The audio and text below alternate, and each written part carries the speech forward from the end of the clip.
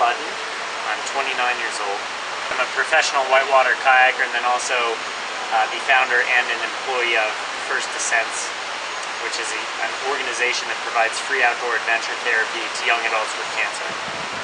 I realized that kayaking was a really powerful vehicle and could actually be healing if given in the right way to the right person. After my aunt's diagnosis with breast cancer as a young adult, I started teaching kids with cancer how to kayak. That was the only way I knew how to interact with them, the only thing I really knew to give them. Thatcher Bean.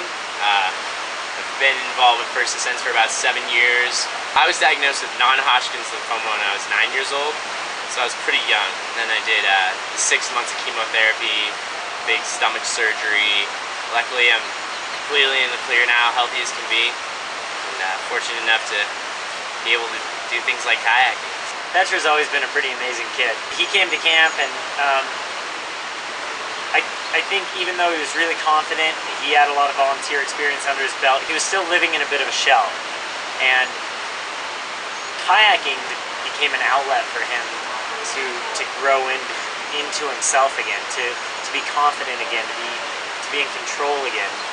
And by the end of that week, I knew that he wasn't done kayaking.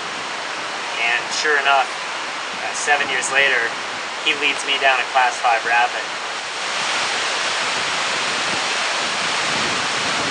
When we showed up and we heard that 2 people had just died, that can rattle a lot of people emotionally, and I half expected Thatcher to just kind of say, you know, maybe today's not the day, and I would have honored that, I would have respected that.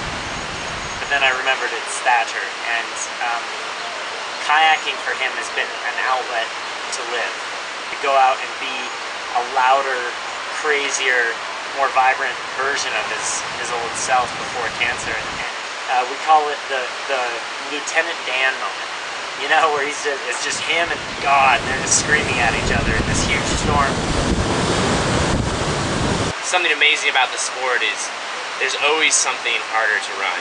You know, where I'm at, I'm kind of just scraping the surface of that. It gets your heart going, and it, you know, it makes you feel alive for sure.